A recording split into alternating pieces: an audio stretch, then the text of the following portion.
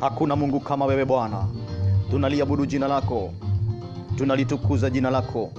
Asubuhi ya leo Mfalme, tunajiweka mikononi mwako. Wewe ni Mungu na utabaki kuwa Mungu.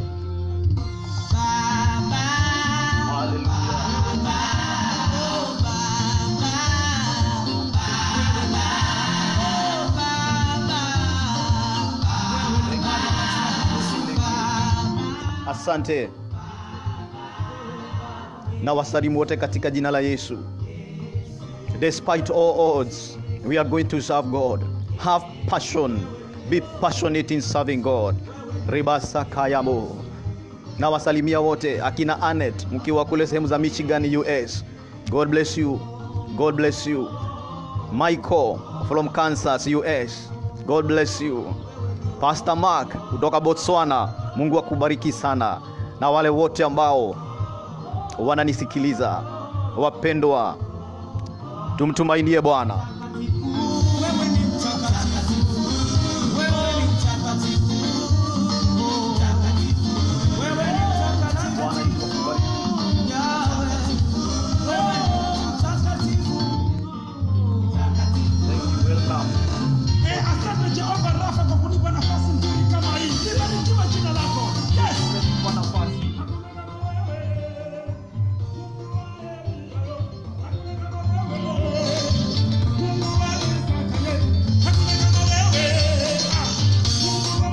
Hakuna kinachotuzuia, tutamuita Bwana.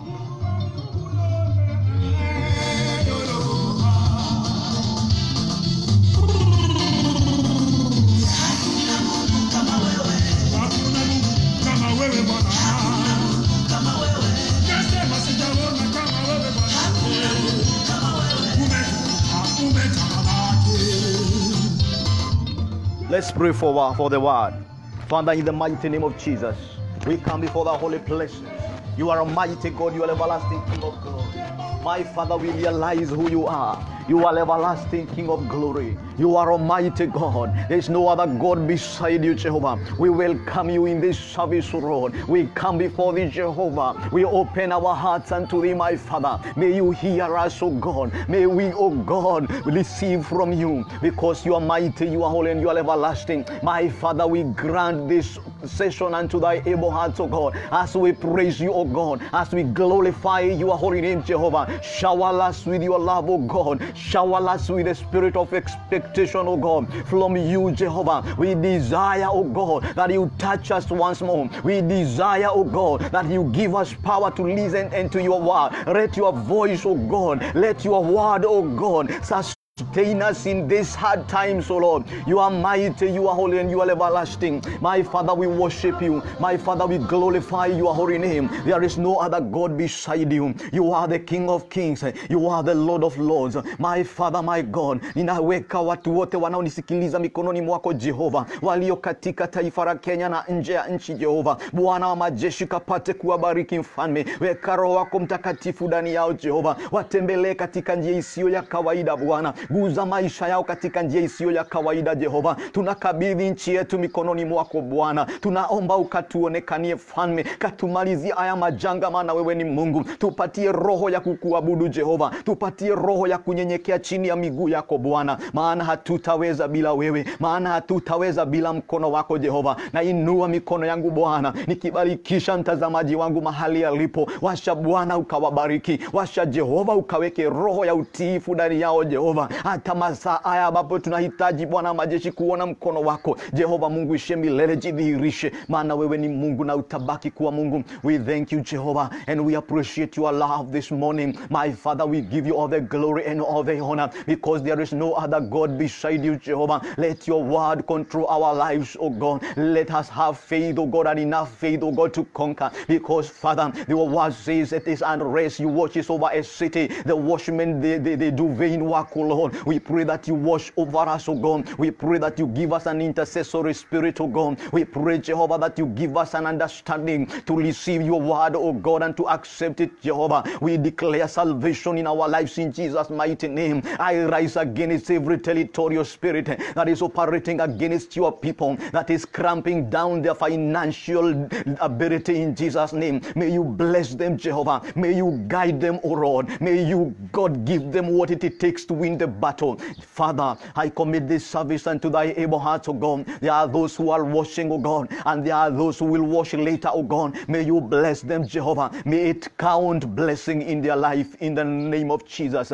Thank you, Lord. Thank you, Lord. I welcome you in this service, and I desire that we talk about faith and agreement. Faith and agreement, that is something that we desire to have in our lives, because it is unless we agree with God, that is when God will use us. That is when we will receive from God. And that is why today I want us to talk about the subject matter about faith and agreement. Agreement also, covenant also, it's another thing. So I come before thee today in order for me to proclaim the word of the Lord unto you. You know what? The Bible, the word of the Lord says in the book of Amos 3 and verse 3 that can two walk together unless they agree. Two cannot walk together unless they agree. And this is how it happened even in Israel, even in Egypt, when the children of Israel were being taken away from the land of captivity. The Lord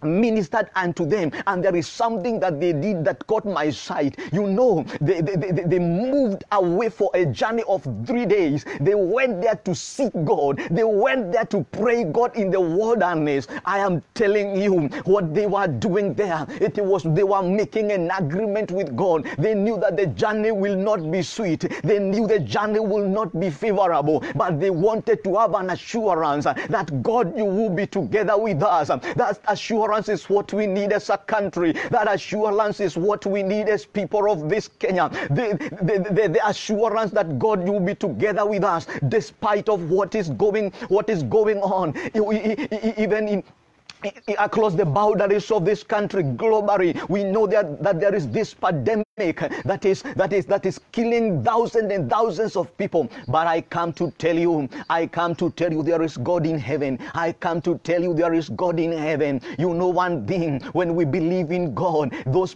challenges that pose a threat, they become not your challenges but challenges of God. You see, there is a word of God that says in the book of Isaiah, chapter number 59 and verse 19, that when the enemy shall come in like a flood, the Spirit of God shall lift a standard against it. I declare in the name of Jesus, may the Spirit of God lift a standard against whatever obstacle in your life, against whatever thing that is blocking you from entering your destiny. This is a time that you need to understand one thing, that God is there, and God is calling people, intercessors, people who are prayerful, people who are called by the voice of God.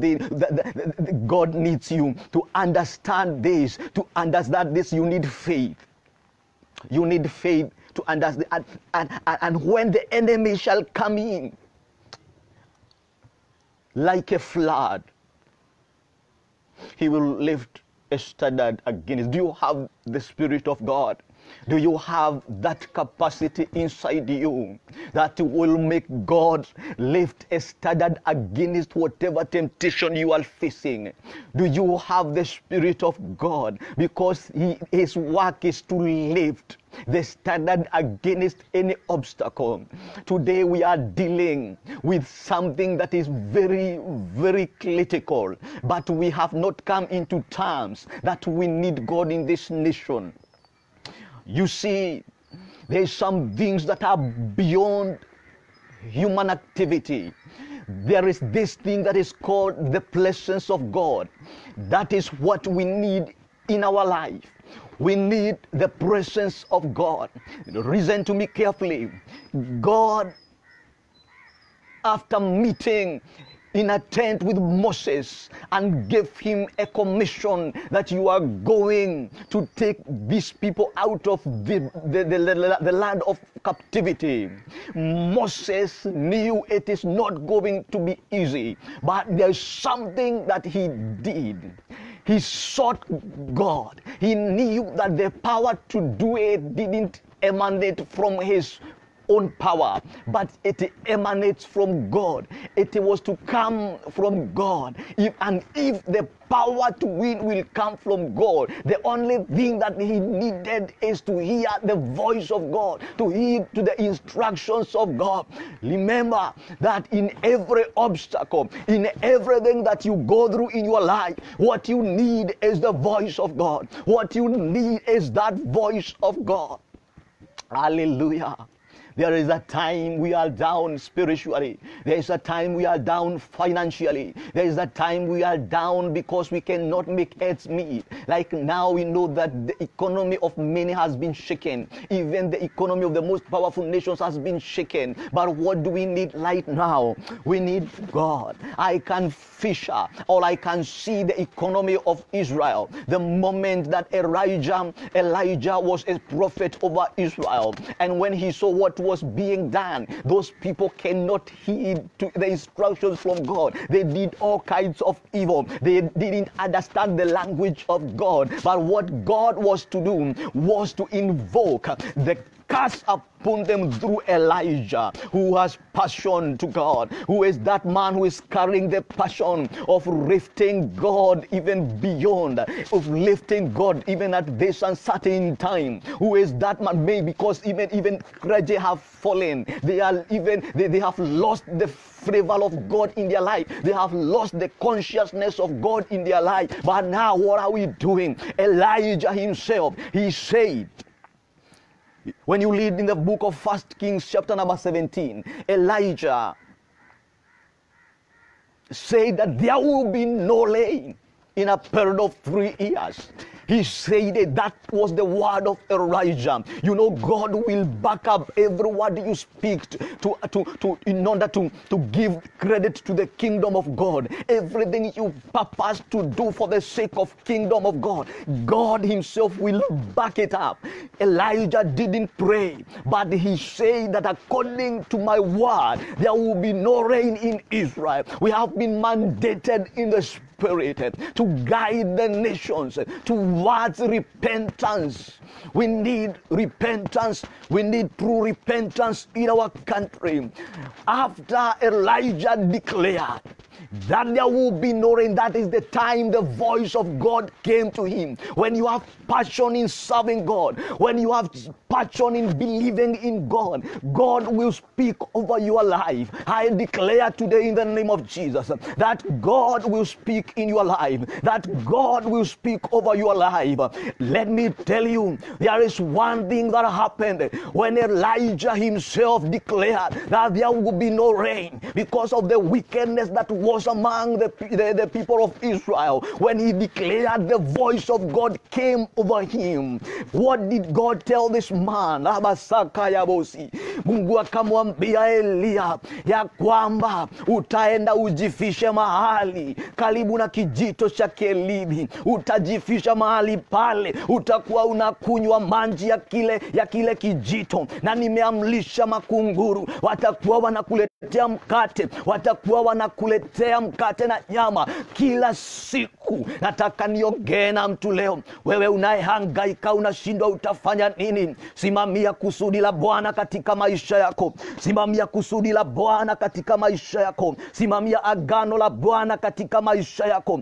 Bwana akazungumza na Elia, akamwambia, kwa kile umekitenda, kwa vile umejitoa kusema kwa niaba yangu, kwa niaba ya taifa la Israeli, mimi nitakuokoa. Neno la Bwana linasema kutoka hapo njaa ikapatikana Israeli. Watu waliumia, watu waliteseka, lakini neno la Bwana linasema Elia alikimbia akajifisha mahali karibu na kijito cha Kelibi, akawa na kunywa maji ya kile kijito, akawa analishwa na kunguru. Nasema ya kwamba wakati ambapo tutaacha kutumainia biashara zetu, kutumainia watoto wetu, kutumainia kazi zetu. Huo ndio wakati ambapo Mungu na uwezo wake utashuka juu ya maisha yetu. Kama Elia alilishwa na Mungu miaka 3.5. Wewe ni nani Mungu asikuishe? Wewe ni nani Mungu asikuvishe? Naongea na mtu ambaye amepoteza ufahamu. Naongea na mtu ambaye amefika mwisho. Mtu ambaye wimbo wake ni kwamba biashara imeharibika. Mtu ambaye wimbo wake ni kwamba mimi nimeachwa na Mungu. Nikwambia ya kwamba simamia kusudi la Bwana katika maisha yako. Wanaweza wakakusema vibaya, wanaweza wakakuinukia, wanaweza wakapanga maovu kinyume na maisha yako, lakini nataka niongee na mtu leo nikwambie simamia kusudi la Bwana. Ora masaya limakaya, simamia kusudi la Bwana katika maisha yako. Elia akalishwa na kunguru, Elia akakunywa maji katika muda usiojulikana. I want to talk about God who changes not. He is God of seasons, he is God of times and seasons. Nataka niongee na mtu ambaye kuna mahali ulikuwa umetegemea lakini maji yamekatika. Kuna mahali ulikuwa umetegemea lakini kazi imekatika. Kuna mahali ulikuwa umetegemea kibarua hakuna tena. Nataka nikutie nguvu asubuhi ya leo, nikwambie inua macho yako mtazame Bwana. Kuna wakati pia ulifika mtumishi wa Bwana Elijah, nabii wa Bwana Elijah, maji yakaisha, hakuna kunguru aliyekuja tena. Ndio alikuwa anamlishwa na Mungu. Ikafika wakati hiyo msaada ikakatika. Wakati mwingine Mungu anaweza katisha msaada katika maisha yako ili kusudi usikilize neno lake, ili kusudi usikilize instructions kutoka kwa Bwana. Naye Bwana akamwambia inuka mahali hapa, uende nimeandaa mwanamke mmoja mchunemu atakulisha. Elia akaondoka akaenda kwa yule mwanamke. Nataka niongee na maisha yako. There is God who changes not, but he changes situation. When Elijah moved to that area, there was a woman who was desperate. There was a woman who was fighting for survival. There was a woman who didn't know what to do. He has reached his end. He has reached his final moment, and he was contemplating about death. Death was certain in his life. But I'm telling you one thing today. Maybe you are contemplating suicide wherever you are. I want to speak to your life today. Maybe you are walking under uncertainty. I want to talk to your life today. This woman has reached his end. Huyu mwanamke amefika mwisho, hajui afanye nini. Naongea na mtu leo, umefika mwisho, unaona kipato hakuna tena, ushumi wako umezorota. Nataka nizungumze neno la tumaini ndani ya maisha yako. Huyu mama akakutana na huyu mzee. Ninaongea katika roho, utakutana na mtu leo, utakutana na mtu leo atakayebadilisha maisha yako. Nataka nikwambie destinies huwa ziko katika migongo ya watu. Destiny huwa ziko katika mikono ya watu. Kuna watu ambao wamewekwa destiny yako imewekwa ndani ya maisha yao, na ni lazima ujiunganishe na wao ndio ufanikiwe. Yawezekana usione mafanikio leo, lakini nataka nikwambie kuna neema inayotoka ndani ya mtu ambaye Bwana amempaka mafuta. Elia kaenda akakutana na yule mama, akamwambia nipikie. Yule mama akachanganyikiwa, akashindwa huyu mzee anaongea nini. Akamwambia nimebakisha kaunga kadogo, nipike mimi na mwanangu tule tufe. Kwa hivyo hiyo ndio ilikuwa story yake, ni kula na kufa. Hakukuwa na tumaini ya kuona kesho, lakini akamwambia Elijah, akamwambia nipikie nile. Ninaona mtu ambaye anaona katika roho, manake mambo mengine hauwezi ukayafanya usipokuwa ndani ya roho. Hauwezi ukayafanya usipokuwa na Mungu ndani ya maisha yako. Ilikuwa ni decision gumu sana kwa yule mama, lakini akaamua kuifanya. Kuna watu wataamua kufanya maamuzi mazito sana wakati wa corona. Kuna watu watafanya maamuzi yasiyo ya kawaida. Kuna watu watagaramika, lakini I'm telling you, you are sowing a seed to your family. You are sowing a seed to your children. You are sowing a seed to your future business, because there is God in heaven. We are continuing to have faith in God. We will continue to rise above every limitation because there is God. Wakati Elia alikula kutoka kwa mkono wa yule mama, neno la Mungu linasema ya kwamba kile kishupa cha mafuta hakikukatika mafuta tena. Bwana anasema ya kwamba kile kishupa hakikukatika mafuta tena, wala ile unga haikuisha tena. Nazungumza na maisha yako, wakati Mungu atakusustain. Kuna season unahitaji grace ya Mungu. Kuna season ambapo uchumi hauendi, biashara haiendi. Neno la Bwana linasema yule mwanamke walikula mpaka mvua iliponyesha tena. Nataka niongee, kuna grace period Mungu ameiweka kwa maisha yako. Kuna vitu ni lazima utavifanya. Kuna imani lazima utasimama kwayo ili kusudi upate msingi wa kukuendeleza katika nyakati hizi ngumu. Bwana azidi kuinua maisha yako. Bwana azidi kukutembelea katika njia yako. Tunapoendelea na hii ibada, ninajua kuna mtu wa mahali unaona nikana kwamba umefinyilika, unaona nikana kwamba umefika mwisho. Nataka niongee na wewe. Oh la Messiah, let me speak deep in your spirit. Let me give you hope. Let me give you an encouragement that God is going to do something new in your life. In the book of Psalms 121 and verse 1, the David was praying and he says that I lift up my eyes unto the Lord, where's my help comes. My help comes from the Lord who makes heaven and earth. Nitayainua macho yangu nitazame juu milimani. Msaada wangu utatoka wapi? Msaada wangu utatoka kwa Bwana aliyeziumba mbingu na nchi. Msaada wako utatoka kwa Bwana. Sijui ni mahali gani umefika, sijui ni nini kinaonyesha ni kama kinajiinua kinyume na maisha yako. Nataka niongee na maisha yako, nataka nizungumze na nafsi yako, nikwambie kuna Mungu anayeweza, nikwambie kuna Mungu anayeweza. Who is that in secret place? Let me tell you what did Israelites did. What did they do? Israelites, they stood and they declared that we are going to worship the Lord despite of what we are going through. They decided we are going to sacrifice. They went 3 days journey in the wilderness. They sacrificed them and they stood firm and they said, God, we know you are liberating us. We know you are taking us to a promised land. It has been years. Our fathers has been born here. But today, God, you are taking us somewhere. I am telling you, my dear brother, my dear sister, there is a place that God is taking you. Stand firm. Why? I asked myself, why did the children of Israel go into the wilderness to worship their Lord? They went there because they wanted to have an agreement with God. The word of the Lord in the book of Amos 3:3 says that two cannot move together unless they agree. There was an agreement between the children of Israel and God, and that is why when they were moving out, and that is why when they were moving out of the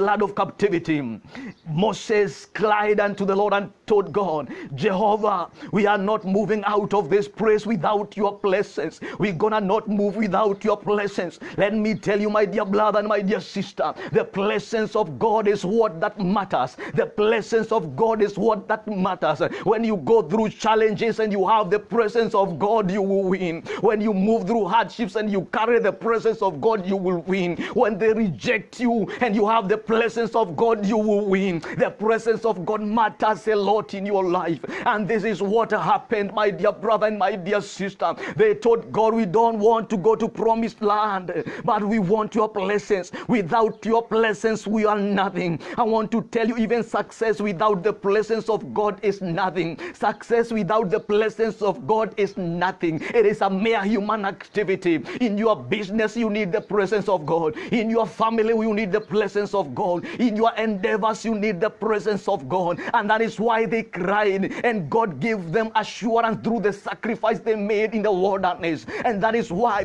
Because they knew that the journey will not be too good. Sometimes a journey of liberation is not too sweet. Sometimes you have to undergo a lot of hardships when God is molding you, when God is making you, when you are in the process of making, you will go through hardships. I want to tell you, my dear brother, there is God in heaven. No matter what you are going through, God is going to make you stand. No matter what you are going through, God is to make you rise again. You are going to rise again. I declare in the name of Jesus, the spirit that rose, the spirit that rose Jesus from the dead, it is going to make everything that is dead in your life to rise again in the name of Jesus. I want to declare that whenever you are watching me, God will bless you. God will keep you. No matter what you are going through, no matter the hardships, no matter the impacts of this pandemic, I believe there is remnant. May you be remnant. I declare, whoever who is under the sound of my voice, corona will not be your portion. Corona will not be the portion of your family. God will protect you, not because you are good, but because you believe in Him. It is time that we believe in God. It is time that we rise up and stand.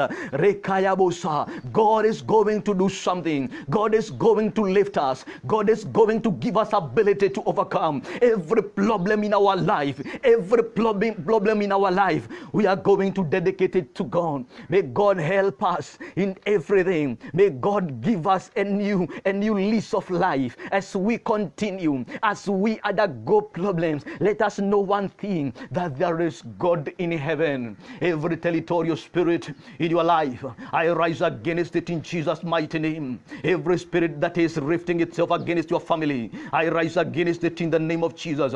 I pray for you financially. I pray for your financial status in Jesus' name. At this hour, at this moment, there is God who is able. The word of the Lord reminds me that God is able to do exceedingly and abundantly above what we ask.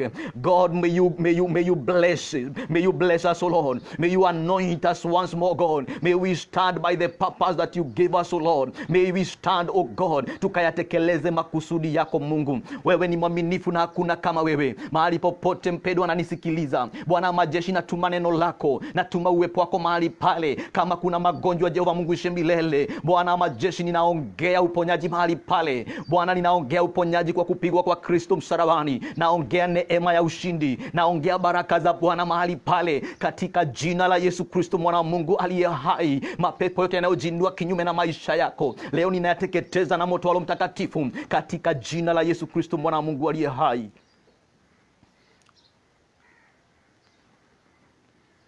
You may not understand about what is going on spiritually, but I want to tell you that there is some things that we need to understand about this virus. It is the fight between evil and good. It is fight between Antichrist and those people who are dedicated to God. When you are dedicated to God, they will rise against you. Before I wind up this session, what was the intention of this virus? Why was it that this thing has to cripple a lot of nations' economy? Let me tell you, my brother, let me tell you, my sister, that whenever we need an understanding that is more spiritual than we know. When this virus was laboratorily made, what was the meaning? You need to know this secret. You need to understand the faculty behind this virus. It is a fight between the evil and good. It is a way and a channel that is being programmed in order for the Antichrist to rule the world. Do you know a country that is known as United States of America?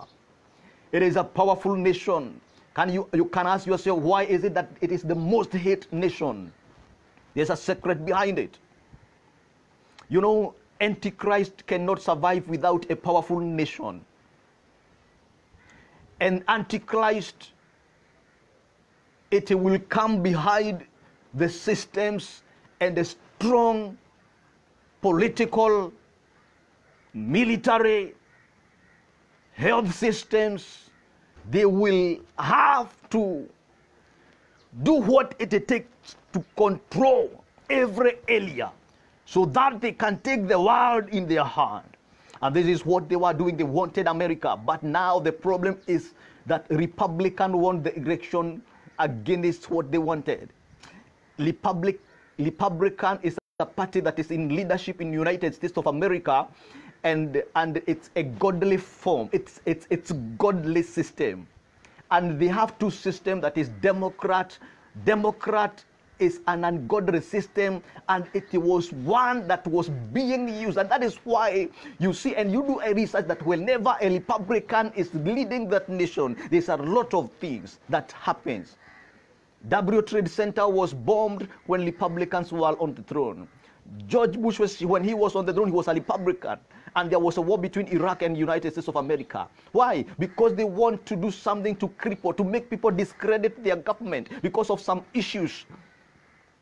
So that, and now they could not do it because American slogan is "in God we trust." So they have the ability in trusting God. They pray a lot. And that is why they could not find a way to use America as their epitome to make this thing come out.